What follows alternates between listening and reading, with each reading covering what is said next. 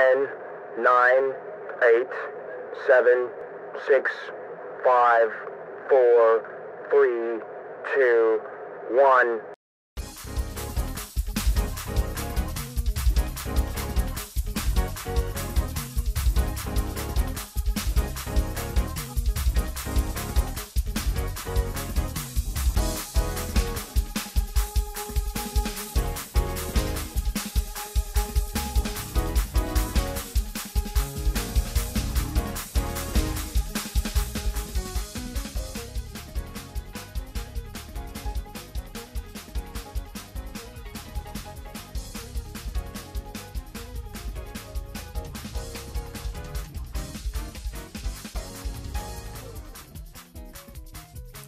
Hello, I'm Dr. Roger L. Green Sr., pastor and founder of Prayer and Deliverance Worldwide Ministry. Thank you for tuning in again to our broadcast. We are here today, purged for a word from the Lord. There is a word from the Lord. The Bible said he sent his word and it healed them. Your healing is going to come through the blessed word of God, and I'm so glad that you are able to join us on today. So God bless you as our prayer in Jesus' name. We want to get right into the word. I'm so excited. I hope you are excited too, because when two of us get together and everybody's excited about the word of God, God will move like never before. And so I'm expecting a great move of God during this broadcast. And I just pray that something will be said that will encourage your heart and encourage you and motivate and inspire you to continue to live for the Lord. All right. So let's get into the word. Today, I want to talk to your hearts from Micah chapter number 7, verse number 7 through verse number 9. Micah chapter number 7, verse 7 through verse 9. And the word of God is recorded in the Holy Writ and is read in the synagogue on the Sabbath as thus. I will look unto the Lord. I will wait for the God of my salvation. My God will hear me. Rejoice not against me, O my enemy. When I fall, I shall arise. When I sit in darkness, the Lord shall be a light unto me. I will bear the indignation of the Lord, because I have sinned against him, until he plead my cause and execute judgment for me. He will bring me forth to the light, and I shall behold his righteousness. All right. I want to talk to you for just a little while from verse number 8, where the scripture says, when I sit in darkness, the Lord shall be a light unto me. I want to talk about night vision. I want to talk about night vision. This is today is Palm Sunday, and it's the day when Jesus rode into Jerusalem, sitting on the coat of a donkey, and the people lined his pathway, and they lined it with palm leaves, and they chanted as he went about his way, Hosanna, Hosanna in the highest. This Hosanna being interpreted, save us now, Lord. This occasion could not have come at a more appropriate time, because if the world ever needed a Savior, we need one now. With what's going on in the world, it's never been more appropriate than now, and never been more true than now. It would be preposterous for me to continue to give you the headline statistics and the numbers and all of this with what's going on with the coronavirus. I think everyone by now is aware of the mess that the world is in, that we are facing.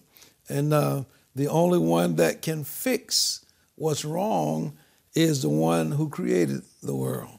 And so the one who has sustained it, the one who has kept it from the very beginning, is the one that's going to have to fix this. And so it doesn't matter now whether you give him credit or whether you don't give him credit. After all, we need him. He don't need us. And so we have to understand who needs who. And so the writer says in verse number 7, I will look unto the Lord. I will wait for the God of my salvation. Some people don't like waiting. Most people don't like waiting. I don't really know anybody who have ever told me they're in love with waiting. But there are times in our lives that we just have to wait on the move of God. We have to wait until God gets ready to deliver us. And so the writer said, I wait for the God of my salvation because my God will hear me. And so we have to have that assurance. We must have that confidence that he that shall come will come, and that we're not waiting in vain. We're not waiting for nothing, but in due time, God will move, and he will move in our behalf.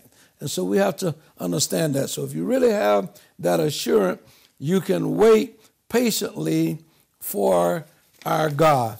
Don't have to be anxious, nor get all giddy. You know, some people get giddy. They get tired of waiting. You have to be careful now about getting tired of waiting, because oftentimes when people get tired of waiting, they have a tendency to want to take things and matters into their own hands. I wouldn't advise you to do that with this one, because I believe that this is a very serious matter, and we must take it with all the seriousness that we can muster and do those things that we need to do to remain safe, to remain protected, to protect ourselves as well as our families. Because you have to understand that right now your behavior not only affects you, but everyone that you come in contact with. And so we have to be mindful that we can't be selfish in the notion of what we're dealing with.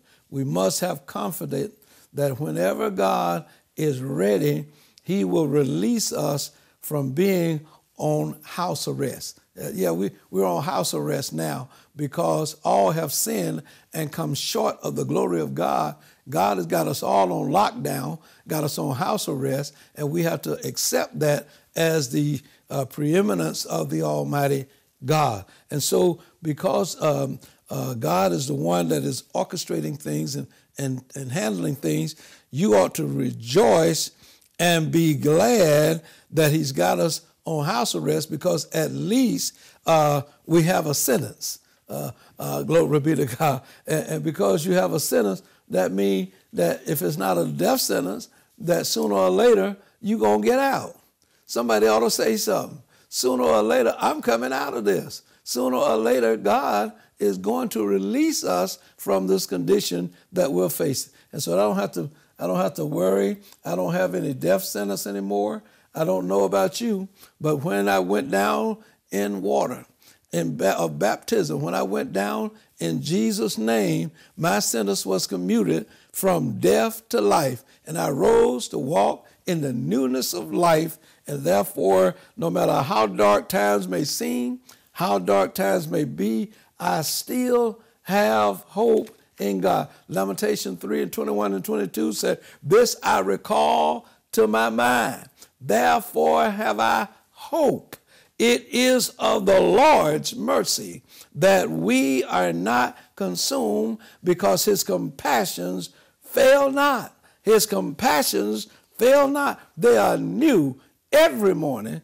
Great is thy faithfulness. I will hope in him. He is my portion. God has to be your portion. When God is your portion, you won't want for anything. When God is your portion, he takes care of you. He provides for you. When God is your portions, you'll be satisfied with him. That's why the songwriter said, I'm satisfied with Jesus. I'm satisfied with him. Said he be my comforter. Said he be my guide. Been baptized in Jesus' name. Teared around the altar till the Holy Ghost came. And ever since that wonderful day, my soul has been satisfied with Jesus. You ought to still be satisfied with him. No matter what kind of epidemic, what kind of pandemic, what comes our way, if you are satisfied, you're satisfied. That means that you're not lacking anything. That means that you are totally and completely content with what you have. And so if you're satisfied with Jesus, you ought to be satisfied with being at home. You ought to be satisfied in thanking making, God, and that you have a home or a place to go to ride this thing out. And so God bless you is our prayer in Jesus' name. When everything is dark around me or dismal, he gives me night vision. He gives me the place where I can see, the ability to see clearly, even though it's dark. In his word, he said, when I sit in darkness, he shall be a light unto me. No matter where I'm going, no matter what I'm doing, he's still a light unto my path. And so here's what you have to understand. If you go outside in the middle of the day and you look up at the sky, you won't see the stars. You won't see the stars. But let me tell you this. But if you get into a bucket and let someone let you down into the middle of the well, y'all don't hear me. Glory. And where it's dark at, and you look up, then you're able to see the stars because of the light that shines through the opening. And so no matter where I find myself, no matter what I find myself in, what condition I find myself in, I still have light. The stars are still shining, whether you can see them or not. We'll be right back after this.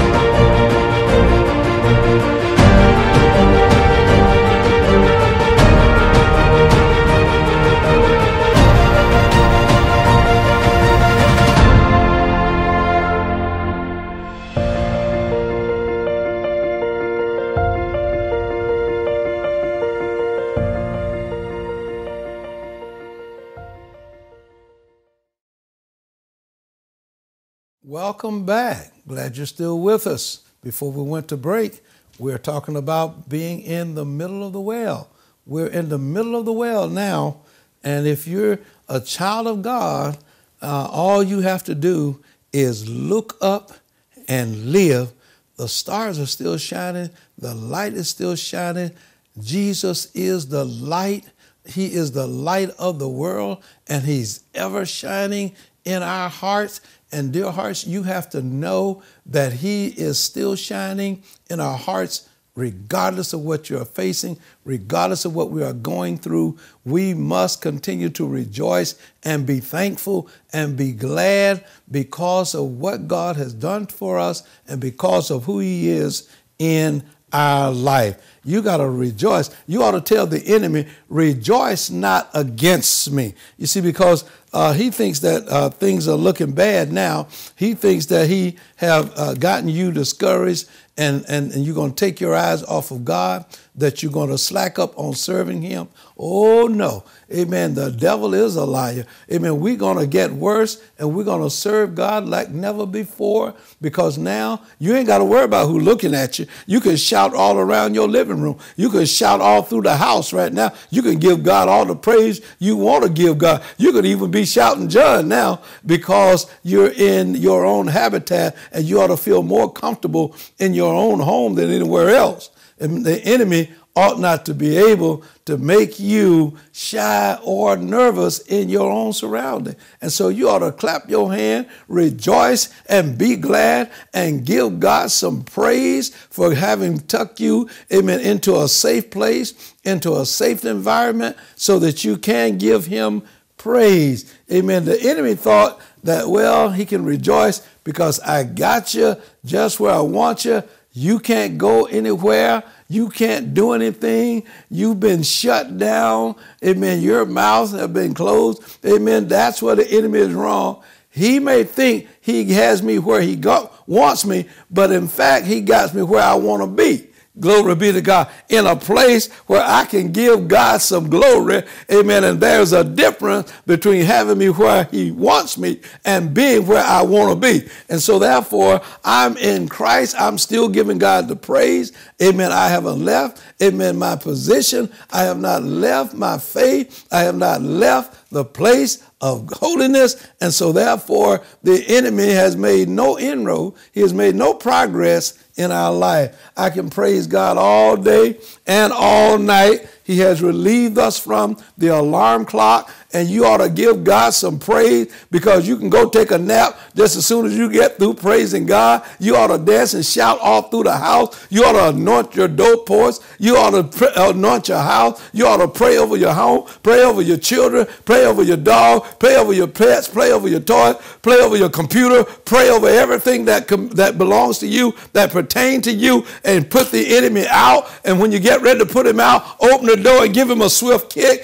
and let him go on out. Amen. And rejoice and be thankful and give God the praise, because God has not, amen, given me over to death. I'm still here. I'm still giving God the praise. So you can tell the enemy he has no victory. I'm still here. As long as I can praise God, that he has no victory. As long as I can give glory unto him of whom I have to do, he has no victory. We have the victory, because remember now, this is Palm Sunday. This is the Sunday when Jesus walked into Jerusalem, amen, rode into Jerusalem sitting on a donkey's coat, and they were contentious about whether or not he would even show up, amen, but he showed up, and anytime he shows up, he shows out, because he is the God of our salvation. He is the maker and creator of all things, and I'm so glad I've already bowed to him, and before it's over, every knee shall bow to him,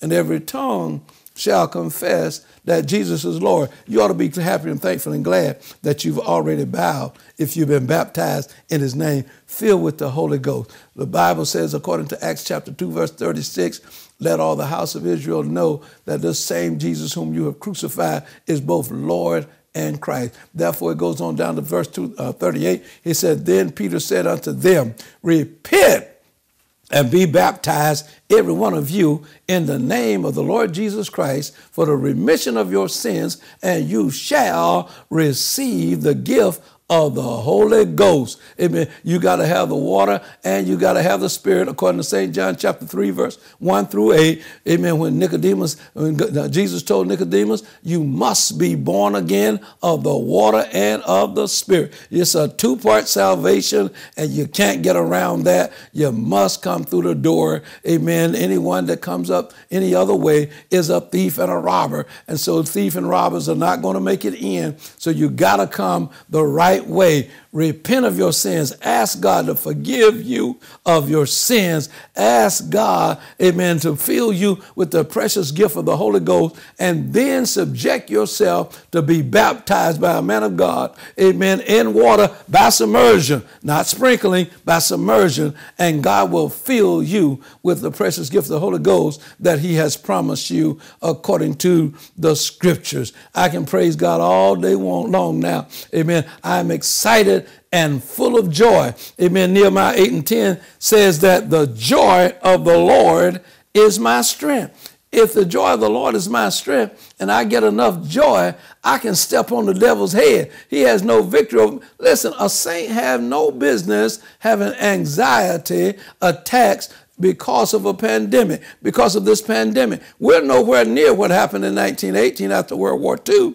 Amen. 3 times as many people who died in World War II died in the pandemic of 1918. And so we are nowhere near that. And so God has still been merciful. You must find the hand of God in every aspect of your life and realize that God has still been good and merciful to us. Amen. And so we have to understand that. And so no matter what the enemy say, yeah, he's telling many of you, what if you don't make it through this pandemic? But God has already gotten you the victory. What are you worried about? You already have the victory. All you got to do is shout. Glory be to God. He is my strength, and he is my song. He is a very present help in the time of trouble. Amen. Must understand trouble don't last always. And until you are able to endure trouble, your salvation have not been really solidified anyway. Because until you've had some trouble, you really don't know how you're going to respond under pressure. But I come to let you know that this ought not to be your first rodeo. Amen. If you've been saved a long time, this shouldn't be your first rodeo. You've had trouble before. Amen. And God brought you through it. Amen. And so we don't have to get all nervous now. God is going to bring us through. He knows what he's doing. He knows when to deliver us. He knows when to establish us. He knows he has all the timing elements, all the mechanisms. He knows everything about what we need, when we need, how we need it. And not only that, I want to share a little testimony with you. Today I was going through some things, and I was looking for some antibacterial soap that I had stored away a little while ago. And not because of the occasion, not knowing that the occasion was even coming. But I went to get it and to pull it out, and I was having to reach over some things to find it and everything, and I was reaching and I was stretching to find it and everything, and then God spoke to me. He said, "What are you doing?" And I said, "I'm looking for the soap, Lord." He said, "Are you out of soap?" And I said, "No, Lord." He said, "Well, haven't I provided everything you need?" I said, "Yes, Lord." And I got out of there. I said, "Well, I don't need it right now. I'll come back when I need something." Glory be. That's what I'm saying to you. If God has met your need, if God has prepared for you everything that you need to be comfortable in the midst of this, and you just not able to rip and run and do your crazy stuff that you've been doing, and God has got to shut down at home, it's for a reason. It's for a reason. You don't know if you had kept going on the same path. You don't know if you might not have had a stroke, a heart attack, blood pressure might have went through the roof. Diabetes may have showed up in your life. You don't know what God has spared us of by just slowing us down long enough to where we can smell the roses, slowing us down long enough where we can have some reflection and introspection to look over things. And some of us, we've cleaned out our closets, we've cleaned up our house, we've straightened up our yard, we've done everything that God, it's been beneficial. And so therefore, we ought to thank God.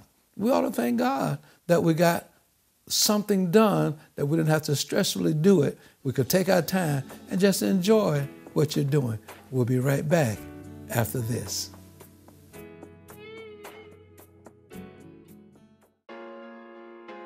In 2008, me and my husband lost over $500,000. Yes, over $500,000. We almost lost our home.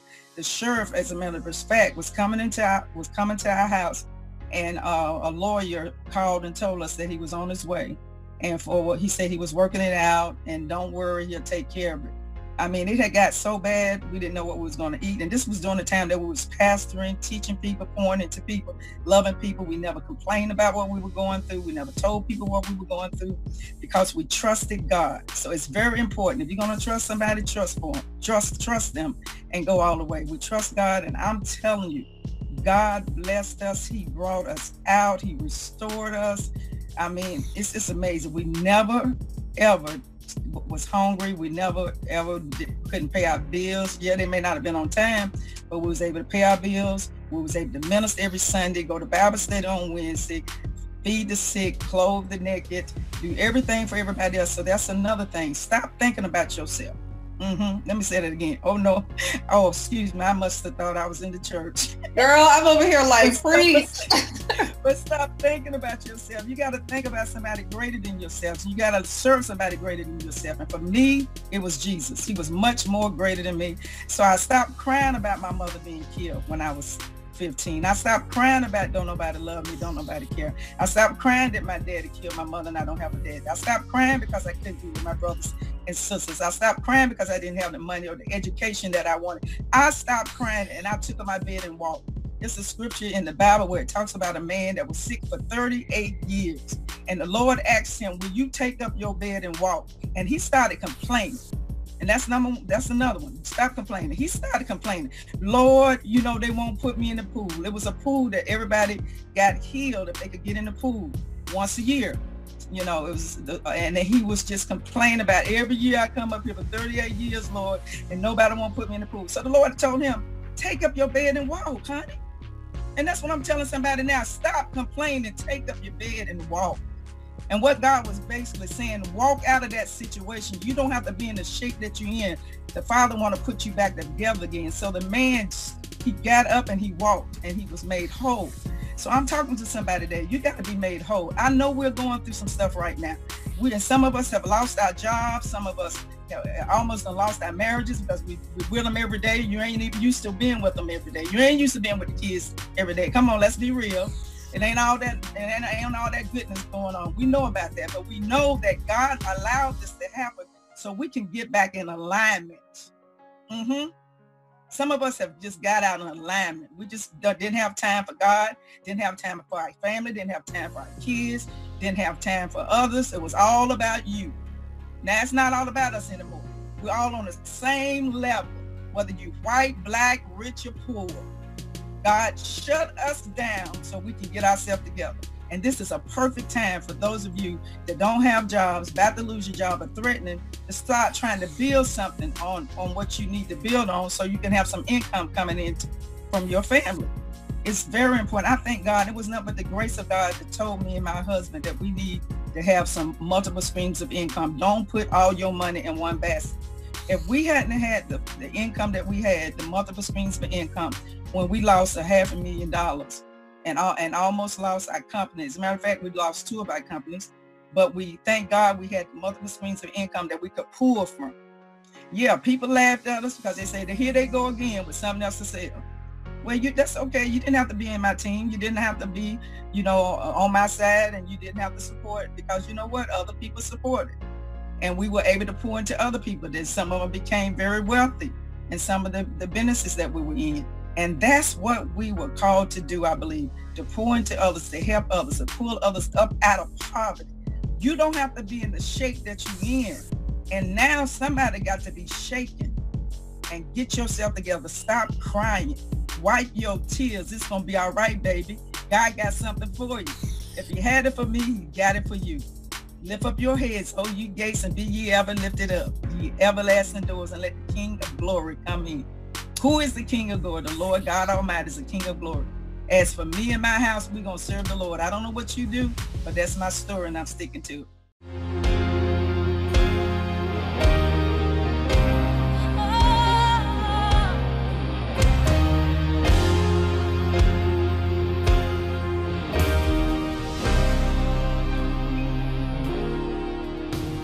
You're bigger than the universe.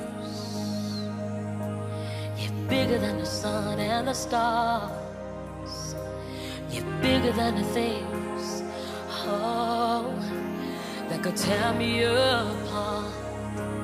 You're bigger than the universe.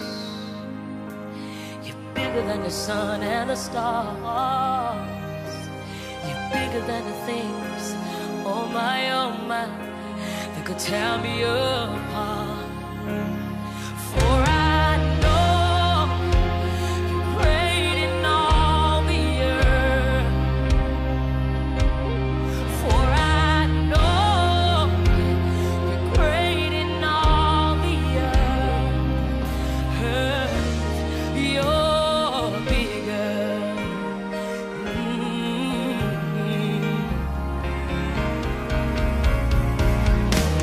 You're bigger than the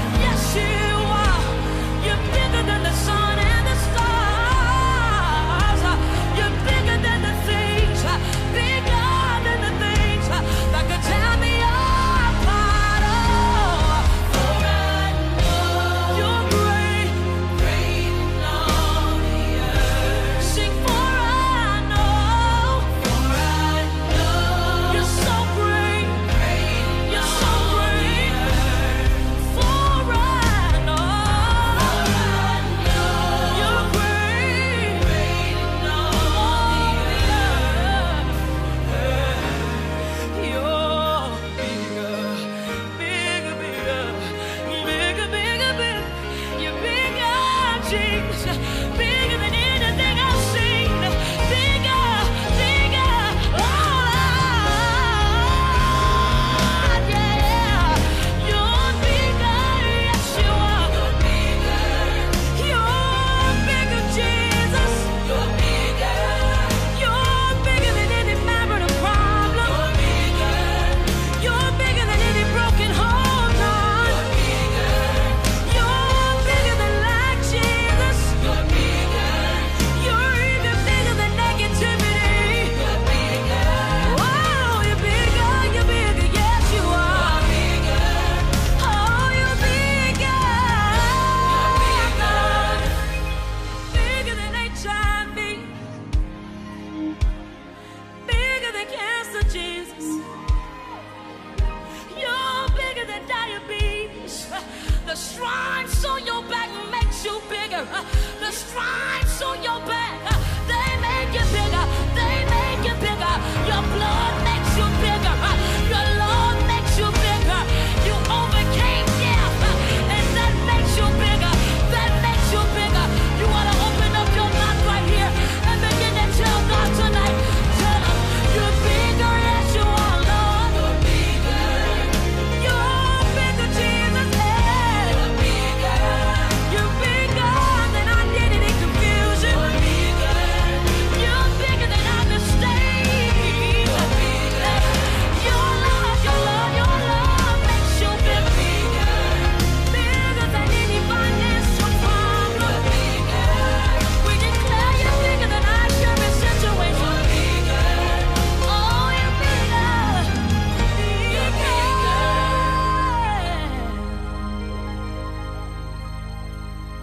For I know great in all the earth. For I know great in all the earth. So for I know great in all the earth. You're bigger. Oh, you're bigger, Jesus. You want to open up your mouth and tell them tonight, you're bigger, Jesus. There is nothing too big for you. There is nothing too big for you. You're bigger. You're bigger. You're bigger. You're bigger. He doesn't care what the doctor says. Whose report will you believe? Whose report will you believe? He's so much bigger. God understands and he knows exactly what you're experiencing. But through it all he wants to know is if you can declare tonight, you're bigger than that. You're bigger than that. You're bigger than that, Jesus. Put it all in your hands. I put it all in your hands. You won't leave me hanging. You won't leave me hanging. He's here to carry you tonight. He's here to lift your burden. He's here to lift your burden. 'Cause I'm bigger than that. I'm bigger than that. I'm bigger than that. So much bigger than that. I don't care what it looks like. I'm bigger than that. I don't care what the devil says. I'm bigger than that. I'm bigger than that. Welcome back. We're talking about night vision. I want to talk about night vision for just a little bit. Night vision is the ability to see into darkness, night vision. We used to have goggles that were called night vision goggles. And what we could do with night vision goggles, we could go on patrol in pitch black darkness and be able to see where we're going and be able to see the enemy also. So when you have night vision, you have the ability to see even in midnight, even in what you're going through. You have the ability to see your way out. you have the ability to see God bringing you out. I don't know who I'm talking to today, amen, but you ought to have some night vision. And I'm not talking about the day or the night. I'm talking about problems and situations and troubles, situations and circumstances that you might be going through, that the enemy is trying to get you to believe that you'll be stuck and you're never going to get out of it, because he's got some people believing that this, what we're going through now, is going to be permanent. But I come to let you know today that this too shall pass, because God have the antidote, God have the key. He's just waiting on somebody to get right. Tell your neighbor, could that somebody be you? Amen. It doesn't matter who it is. Whenever they get right, God's going to bring us through this thing. God says in Psalm 30:5, weeping may endure for a night, but joy cometh in the morning. What do I care about going through the night if I can still see? Amen. If I can see just as good in the nighttime as I can see in the daytime, glory. What do I care about it being night? Because I'm able to be sufficient in what God has given me at all times. And that's what you ought to rejoice in. That's what you ought to be thankful for. That's what you ought to, listen, it's time now to relegate this thing to God and say, God, there's nothing I can do to change the situation. So I'm going to be happy and thankful, because there are some things that could have happened before this event that would have put me in a different posture. But God, you didn't see fit to let none of these things be. Let me tell you something. 2 days before this pandemic was announced, we received a building permit to build our new church sanctuary and was about to start construction.